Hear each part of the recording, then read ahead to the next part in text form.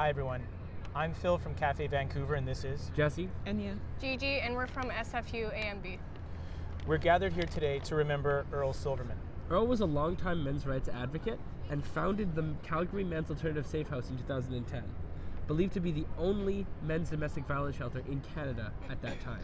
By all reports, Earl gave everything he had to keep the safe house open and raise awareness of the fact that women and men are victims of domestic violence at virtually equal numbers, yet victim resources are made available almost exclusively to women. Tragically, neither the media nor the Canadian government paid attention.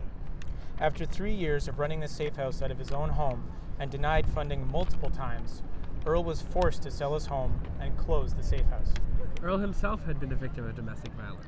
Quote, "When I went into the community looking for some support services, I couldn't find any. There were a lot for women, and the only programs for men were for anger management. As a victim, I was re-victimized by having these services telling me that I wasn't a victim, but I was a perpetrator." Shortly after, Earl was forced to close the safe house. In the early morning hours of April 26, 2013, he penned a 3-page letter to his friends and loved ones and then hung himself. In his final years, Earl devoted his life to working for fairness and justice for men and their families. In his letter, he wrote that he hoped a review of his death would help create services for men.